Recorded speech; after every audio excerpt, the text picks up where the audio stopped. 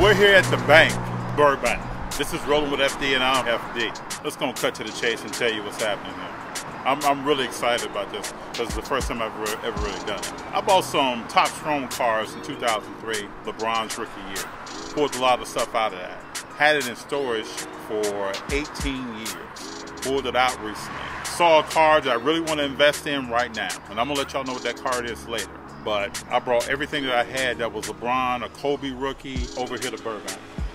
Try to get some cash out value, or at least get the value of them. So today, we're going to go in, pull out all the cards that I have, some LeBron rookies, Topps Chrome, Bowman, a Kobe, Top Finest rookie. We're going to pull all that stuff out and see what the values of them are. And see if we can come to some kind of an agreement, and see if I can cash out something that's going to help me pay for another card in my PC, in my collection. New to FD, very different. I had this idea the other day. I want this card, special card. How do I go about getting it? Let me cash out and see what I can do. So here we go. Who's rolling with FD? Who's rolling with FD? I'm rolling with FD. What? Who's rolling with FD? I'm rolling with FD. Talk to him.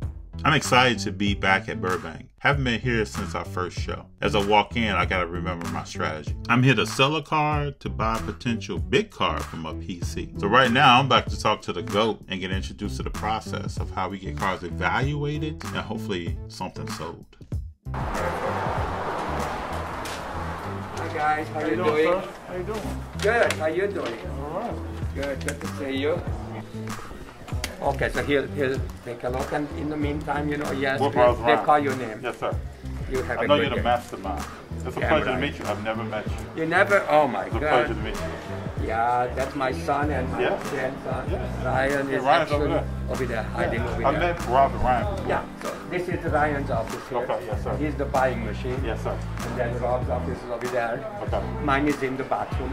All right. That's where they put Dad and Grandpa, So anyway, so the We'll just browse around. Wait on Rob. Yes, go ahead, and then we'll call your name. Thank you, okay? sir. Appreciate you. Good Thank to see you. The bowl. So while we're waiting, G and I are gonna look around and look in cases later to look at cars. Notice the stock that they have here for car supplies, and then we notice the fishbowl. How's it sorted? Let's look at how it's sorted.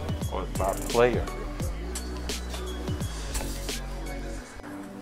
Obviously. Nice. Look at this. Would be for me. Nice. Luka, Tommy, Brady. It's always a unique place, man. Justin Jefferson red.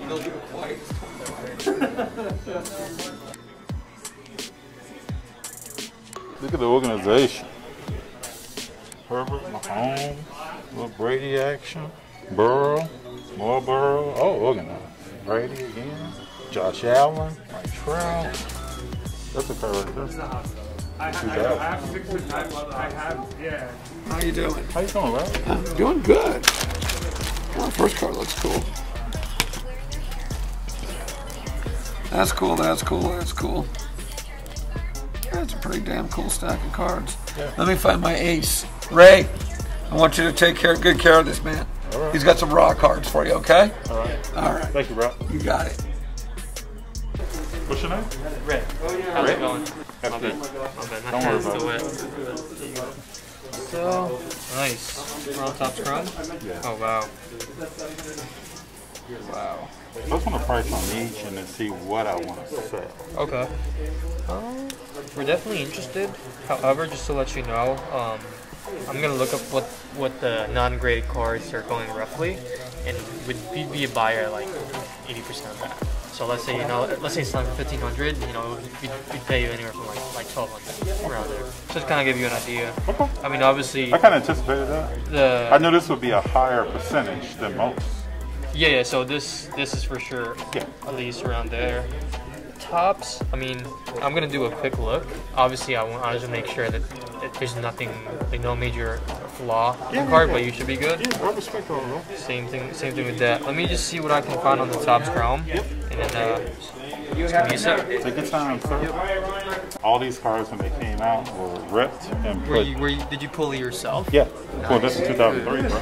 That's amazing. Have you ever considered grading any of it? Or Yeah, I was considering grading all of them, but then I saw another card, so then I wanted to see what these were valued at. Okay. And whatever I don't sell, we'll go to grading. Gotcha. The thing with us, we offer 75-80% cash. If you want to do store credit, it's going to be like 10% more. So you're basically going to get pretty close to what it's sold for if you do store credit. Understood. Yeah.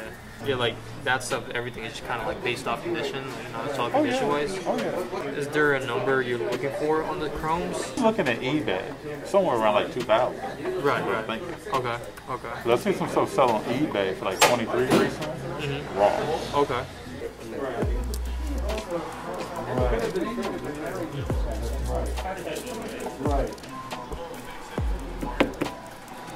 These are pretty clean copies. I'm not gonna lie. I'm telling you, as soon as I broke them back in the day, I That's put them straight in. amazing. I always knew when I was younger that conditioning, even before grading, was going to be important, Right. especially on big name guys. Are you from around here or? I grew up in Chicago. Chicago. Okay. So all these were pulled in Chicago. Did you go to nationals this year? Nice. Did you get anything? Oh, we picked up a Trout on car auto, Julio Jones card, booklet, Okay. a few other things. Nice. Okay.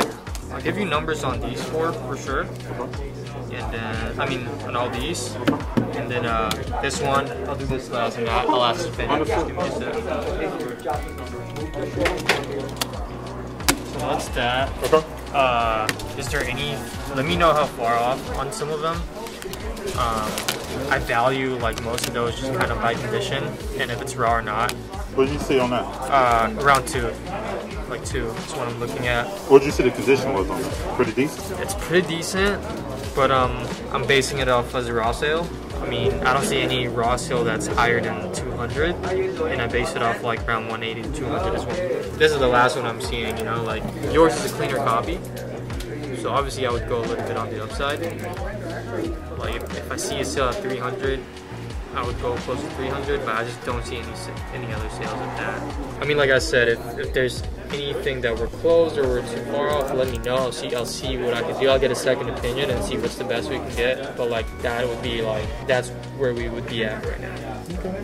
Cool with that. And then for these, I'll have to ask my boss what he thinks on the cards. Like kind of check condition too. Can I show these real quick? Let me see. Let me ask him. All right, brother.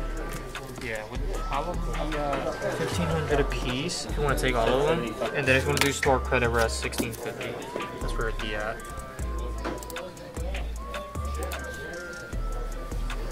They want to cash out now. Cool. Is there anything else? Keep the rest. Okay. How far off are we on most of it? It's just an opportunity of what you do with the card. I mean, you can if I get them graded, Okay. then you price them, they'd be more than that. Oh yeah, for You know what I'm sure. saying? I mean, So this is still in the zone of interpretation. And, gotcha. but I think I can move that one. Okay. No, let's do that. You good with that? Yeah, that's cool with me. Yeah. Cool. Appreciate you. Let me get you the Bro, I cash right now. appreciate you, man. Got you. Get you the cash right now. Okay, you ready, sir? Yes, sir. 1, 2, 3, 4, 5, 6, 7, 8, 9, 10, 11, 12, 13, 14, 15. Okay. No, man. I gotta get a picture with you. Now that was exciting. That was amazing. It was good to be able to come in, cash out a LeBron James Topps Chrome rookie card for a particular value that I'm gonna again throw back into a pot to pay for another card. And I promise you, the other card is special. You may be asking yourself, why would FD sell a LeBron James Chrome rookie card? Is he crazy? I don't think so. But once you see the new card, if you think I am, put in the comments, man, you're crazy for doing that. But I don't think so. We're going goat for goat on this one. Goat for goat. So now I wanted to break down to you why I made the decision to go to Burbank and what card I purchased and what strategy did I go through. Because in my opinion, making sales of cards and purchases of cards at a certain level should have a strategy. Really, you should have it all of the time. But for this card, I'll tell you this. The card that I'm going to purchase, that I have purchased, is a GOAT player. This is a player that has changed the game of basketball overall, without question. Also, this card that I'm buying is a low pop card. It's a BGS 9.5 with only a population of 16. And the player's card, in my opinion, is still undervalued, meaning there's more room for that card to grow. In my humble opinion, a lot of LeBron James cards and Kobe Bryant's cards, I talk to other collectors, they're not even buying them. These things are kind of oversaturated. Now, I'm not saying that you shouldn't go out and buy Kobe and LeBron, but always know the players that there's way more room. There's a larger room for growth, a potential for growth for the card than some of the cards that may be popular in today's market. That's what I'm saying. Also, what helped this decision is that I bought the LeBron James rookie card back in 2003 when it first came out. So my buy-in was low, quite low. It's not like I bought the card today at a higher value in the marketplace. I bought it when LeBron first came out, when he had a lot of potential. When a lot of people were talking about, we think this guy's going to be a great player, which helped my decision in selling the card. So without further ado, let me show you what card I purchased. Whew.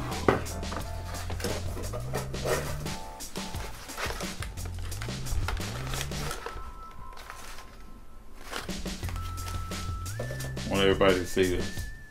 This is a 2009-2010 certified mirror red Steph Curry card with a patch of jersey, back when they had real jerseys in the card, and an auto. Great card of a great player. As soon as I saw this card on eBay, I want to make a move on this card. I believe it's still undervalued.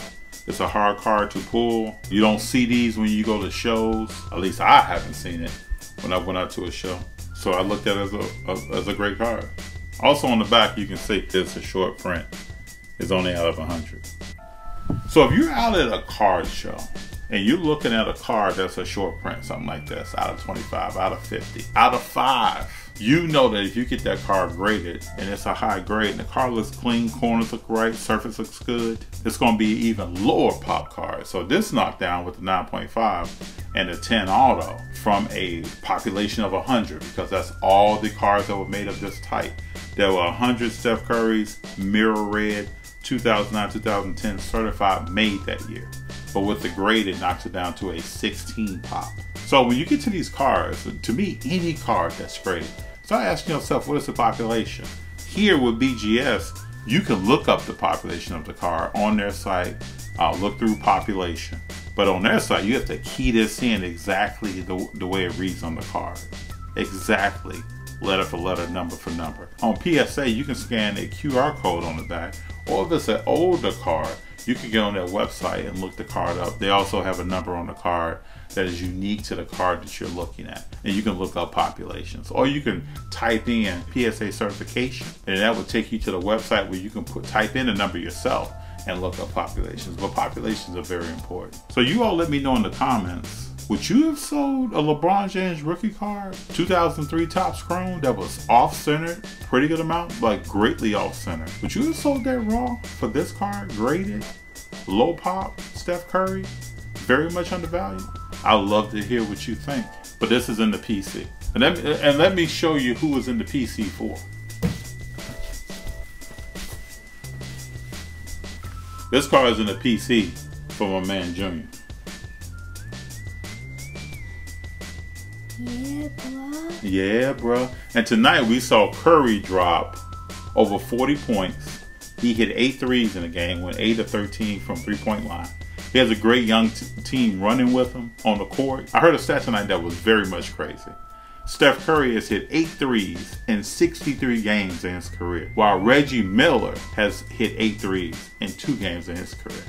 Now, I know the NBA is totally different now than what it used to be as far as shooting threes, but this young man on this card has changed the NBA. Do you want to say goodbye to the people? Goodbye. Goodbye. Peace.